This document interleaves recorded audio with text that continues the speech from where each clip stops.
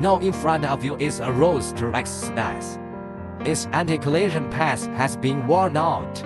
I'm going to put no crash anti-collision pads on the skateboard now. Let's see what tools are needed. T-shaped tool, Allen wrench, and our anti-collision pads. The anti-collision pads is made of PP material. The material is very light and non-toxic and odorless, very flexible and corrosion resistant.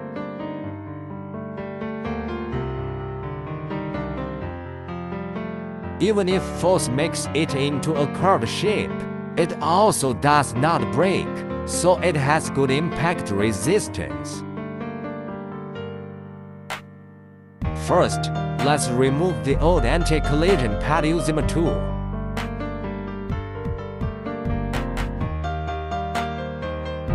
We have to disassemble the truck first, then remove the nut, otherwise the T-tool will get stuck.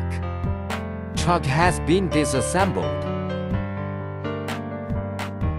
Nuts are now being removed and the screws removed.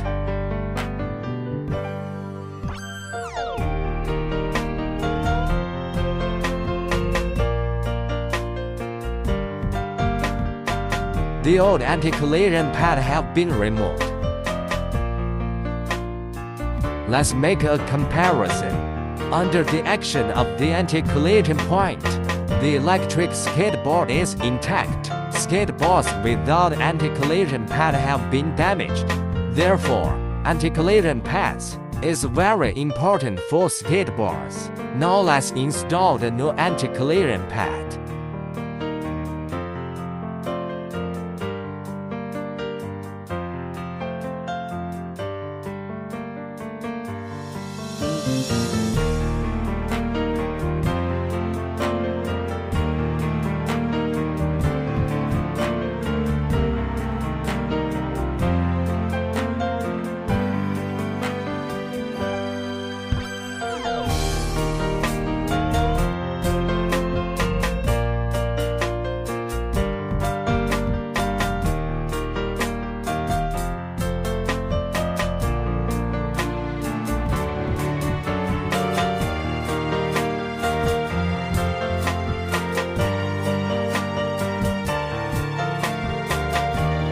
The anti-collision points have all been installed.